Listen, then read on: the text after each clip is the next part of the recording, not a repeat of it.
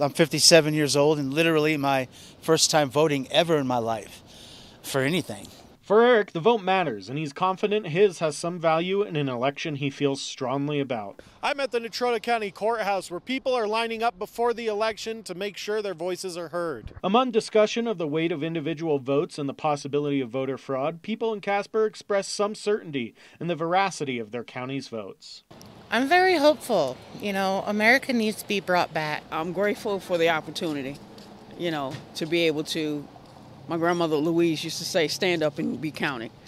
We asked Natrona County Clerk Tracy Good about the safety and integrity of our votes. She let us in on a small portion of the process of transporting results.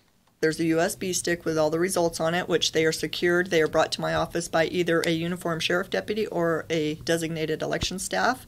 Then they are downloaded into our hardened, secured computer for those totals. Tracy also told us that no ballot is counted without valid ID and registration. Provisional votes are never opened unless the voter can provide valid documents the day after the vote is sealed. Speaking for Natrona County, I'm very confident in the security and the accuracy of this election.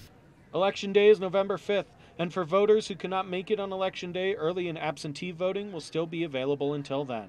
Duncan Cowan, your Wyoming Link, Casper.